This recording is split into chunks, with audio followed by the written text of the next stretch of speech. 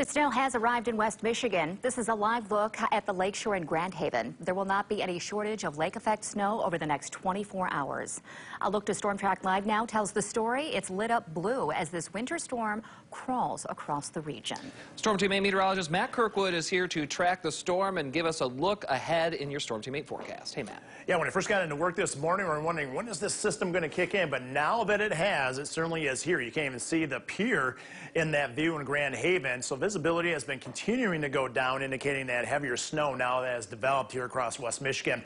Here's the latest on Storm Track Live radar. Kind of focus where this deeper shade of darker blue is. That's really where the worst of the conditions are. But the radar is also overshooting some of that as it heads further north out of Kent County. Nonetheless, though, if you have any travel plans, I'd say, US 131, the Wayland area, all the way up to, I would say, northern parts of Kent County, the Kent City area, Sand Lake, all the way to Coopersville, and also I-96, 196 to Hudsonville. That's going to be very problematic in terms of traveling out there, especially north-south oriented roads, because we have a west-southwest wind out there that's sometimes gusting around 40 miles an hour. So you get that cross drifting.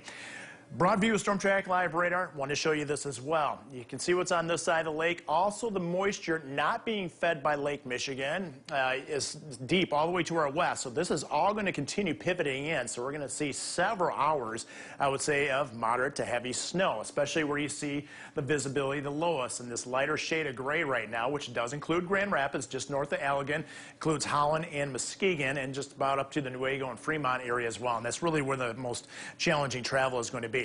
Here's a quad cam setup, and check out Grand Rapids there, looking straight down at the Ford Freeway interchange in US 131. You can see Kalamazoo visibility not quite as low. Muskegon getting a little bit of a break there, visibility up in Muskegon. Here's the wind, and that's problematic as well, and you'll be able to see some of those gusts again, right around 40 miles an hour in the Holland location, 38 in Grand Rapids, 32 currently in Kalamazoo. Temperatures right now, they're actually warmer to our north as that colder Arctic air wraps in on the south side of this area of low pressure. Notice how everything kind of converges up around the Straits area. Right now, currently 24-degree temperature.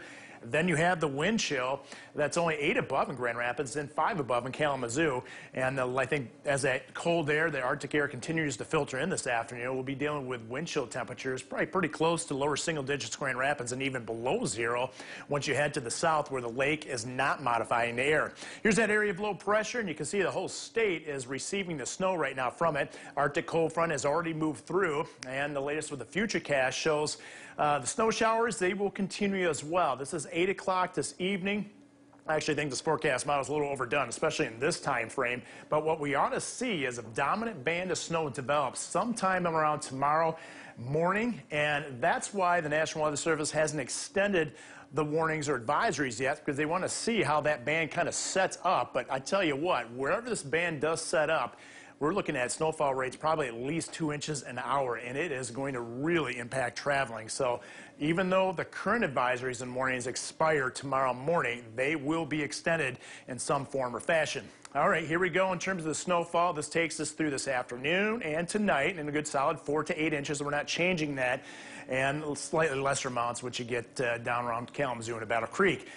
Here's the current watches and warnings out there, and again, they extend further west as well. Here's the latest in terms of that 8-day forecast, full-on winter mode right on through at least the first half of Friday.